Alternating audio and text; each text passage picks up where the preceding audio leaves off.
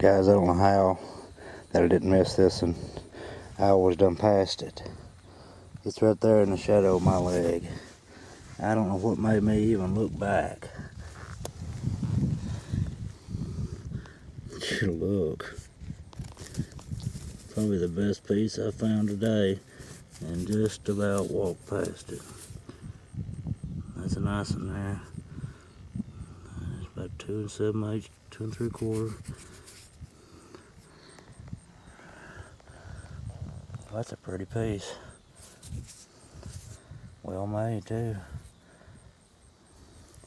Well, I wouldn't have never known about it, I don't guess. Well, it's mine now.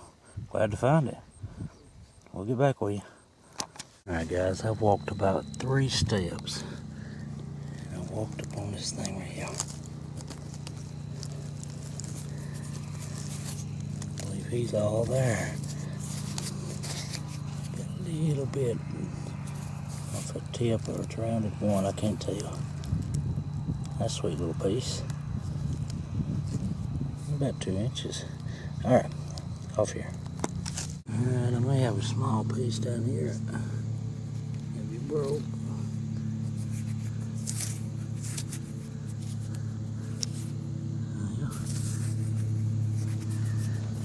Can't tell if it's broke or not. I think. Yeah, maybe. Anyway, there he is. Y'all know how it is. You just flake, broke. Flake, broke. And all of a sudden it's flake. Whoa. What a blade. Just perfect. Well, it's a nice artifact. Over 3 inches of it. I'll take that thing. But they done some cutting with that. Let's keep looking. Got a little while longer. Alright guys, look at this little beauty. Ain't that sweet? That's a pretty good piece. Sure, I'm glad to find him. Yep. Got a little while longer. I'm off here. Alright, I'm back. There's a pretty good sized piece.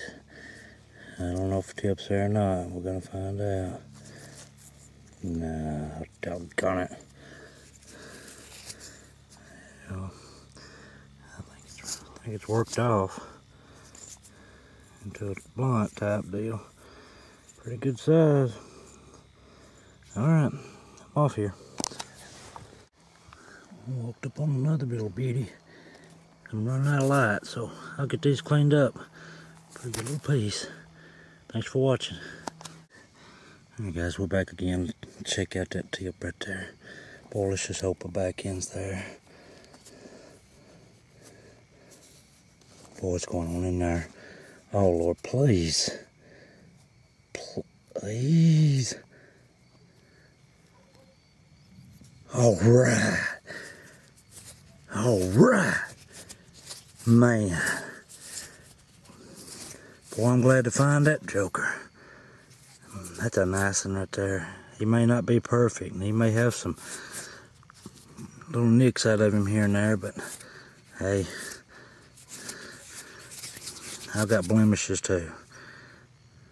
Let's keep looking. I'm soon running out of daylight, and I've only got like 4 minutes of video left. Later. Guys, I've only got about 10 minutes of video to make this clean up. So I'm just gonna pan over these. Of course, you can just tell what they are. Just brokes, midsections, and bases without tips, and tips without bases. Broken tools.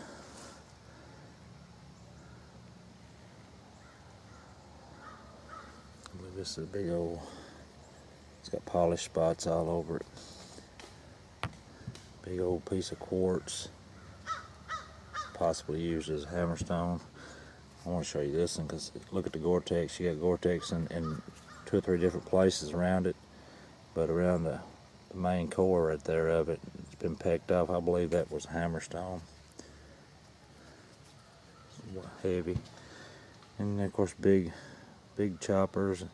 Found a piece of pottery today. It's only the second piece I found down there, both of them being about the same size. And just scrapers and turtlebacks and uniface.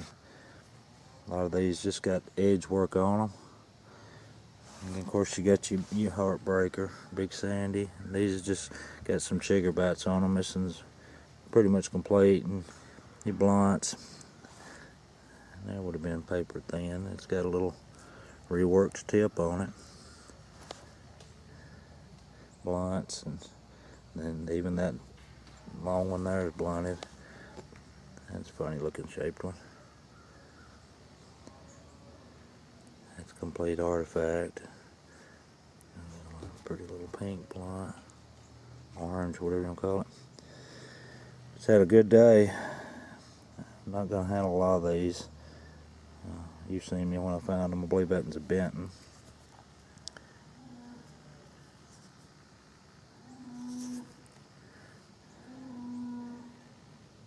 Just a little birdie.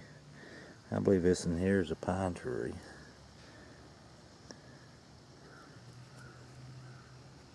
See the serrations? I believe it's translucent too. Yeah, pretty much. And here's another big sandy. Yeah, it'll be translucent for sure. I can't see nothing when I look up in that sun because it does go blind. That's not the best material. It's a hornstone, but you can tell it's kind of a brittle, real brittle. Pretty good patina knife. See me find this one. Pretty good size. And here's my pink point. I really like getting it's translucent. It's a pretty piece. And I found a bunch of notched, corner notched pieces. Big sandies, Brewertons, whatever they might be.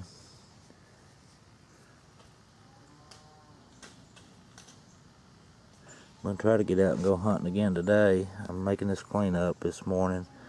I've got some sunlight and got it outside. I'm hoping to bring you some more stuff.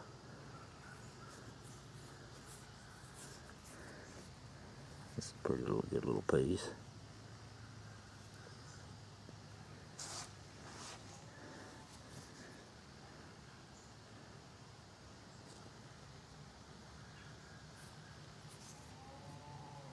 This is a nice piece too. I believe it's a Benton. It's made well. It's not just real big, but it's probably 2 inches. That's a pretty little piece. There's a pretty big sandy.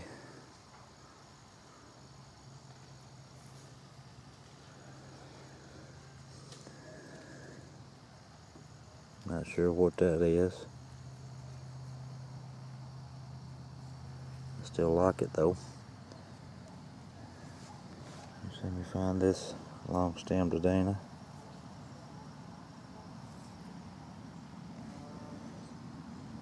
And this is a really nice piece right here. It's small, but it's a nice one.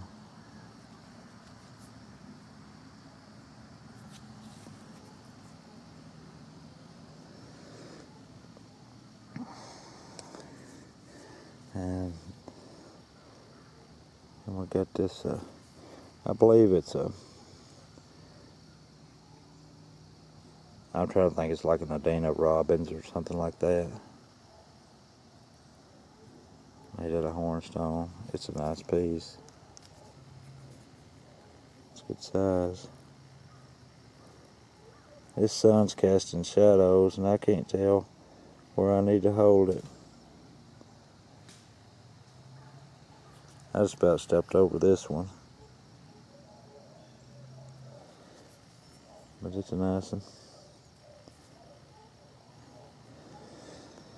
And this one was the last that I found. That shoulder right there, or that barb, it's not broke off, it's just worked off. They apparently resharpened that one side, you know, down to the point that they got that barb.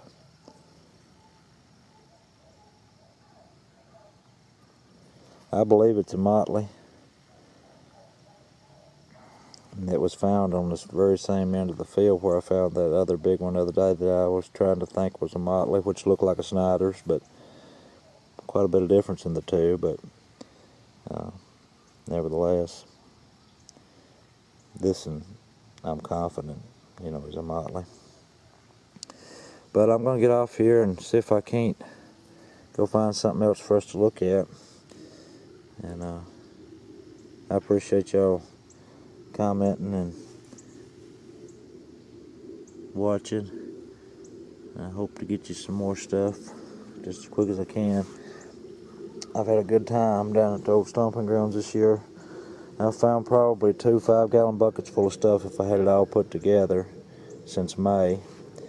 And I know, you know, it's hard for a lot of folks to believe, but I don't recall over 2 pieces being broke in modern times.